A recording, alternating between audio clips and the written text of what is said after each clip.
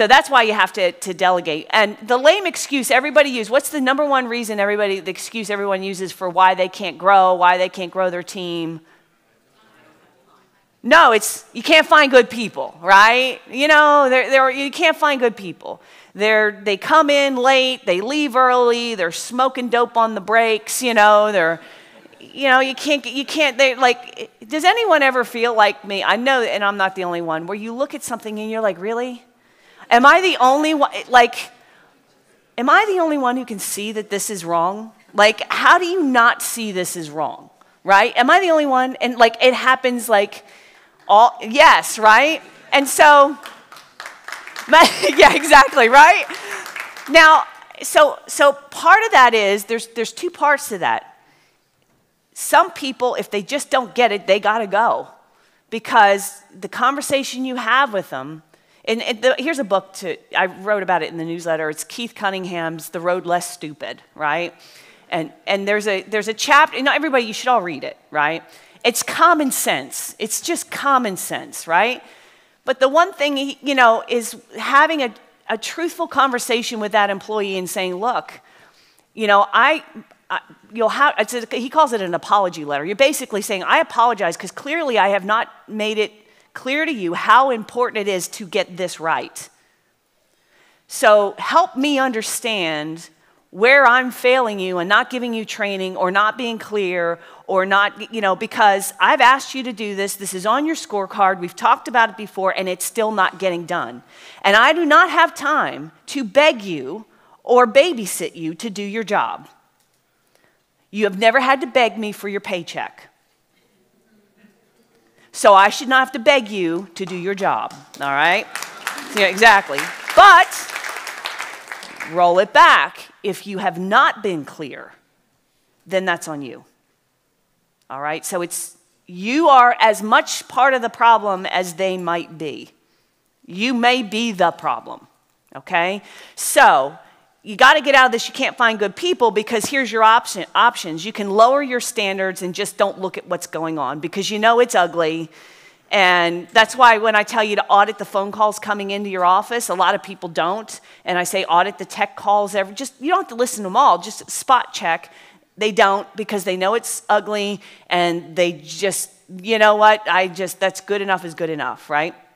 The other thing is you can attempt to delegate, but you keep doing most of the work. So you delegate it, you figure out this person can't do it, so you just take that back on. And then they can't do something else, and you take that back on. And before you know it, Holly, does this sound familiar, right? And I know you're not the only one. I do it too. Look, all of this. The reason I can say this is because I do it too, right? And then you take it back, and before you knew it, you're paying them to do a job that you're still doing 50% of the work. Right? And now you're aggravated and you're frustrated and you don't want to start over because it's like hiring people is difficult and all the rest of it. So your costs go up, your frustration goes up. You attempt to delegate, but then you just kind of look the other way and deal with the massive mess later. So some people, they abdicate, they don't delegate. There's a difference. The abdication is here's the toolkit, good luck and hang in there, all right? Let me know how it's going, and you check back 3 months, 6 months later, and nothing's happened and there's just dysfunction, okay? So there's that option, and you just keep repeating the above until you get so cynical you give up and you fire everyone and you just say, well, I'm gonna stay small.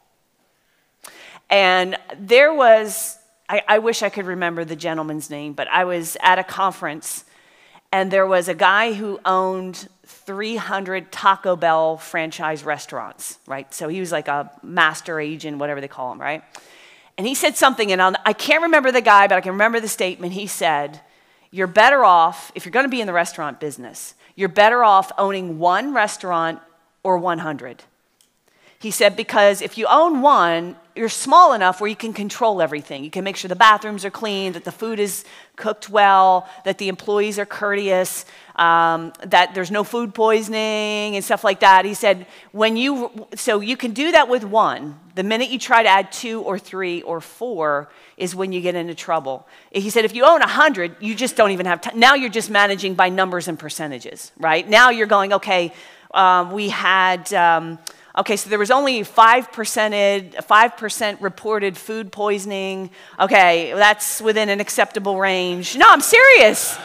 I am deadly serious. we only have, 10% of our employees are suing us for, so that's within an acceptable range. And no, I'm as serious as onions. That is the truth. Because now you know it's going to happen and it's too big for you. And you try, of course they try to systematize and hire better and fix these problems and prevent these things. Absolutely. But the point I'm making is that it's kind of the valley of death that Greg talks about. It's between the 1 and the 5 million, right?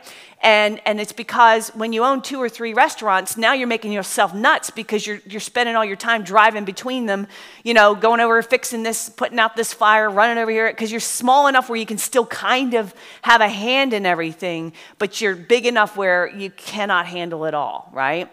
So the reality is you've got to learn to delegate unless you're going to stay micro small and still control everything. And if that's your conscious choice, then there's nothing wrong with that. If that's your conscious choice.